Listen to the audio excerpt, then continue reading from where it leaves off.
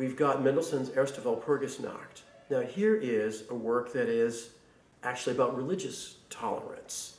There's a poem by Goethe, and the poem harkens back to the Druids, as storied people and historic people. They want to practice their religious rites, yet if they do, they're in a Christian context, and they will be put to death.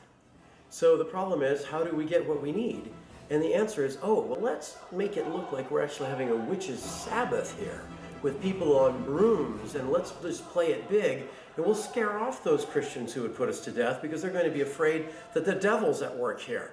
And of course, the subtext is the devil's not at work. But we're in this period of the Enlightenment, and we have Mendelssohn working out Goethe's text and working out these ideas about tolerance or intolerance.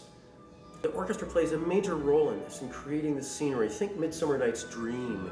I've also got 4 soloists who are, by the way, alto, tenor, baritone, and bass, playing specific characters. So this is really a mini drama, a mini telling of a story. I think one of the issues with Walpurgisnacht is that it actually had been discounted because it was a shorter work by many people, and it's only really much more recent scholarship that has pointed out how important this piece was to Mendelssohn, and as a result has made possible really scholarly additions.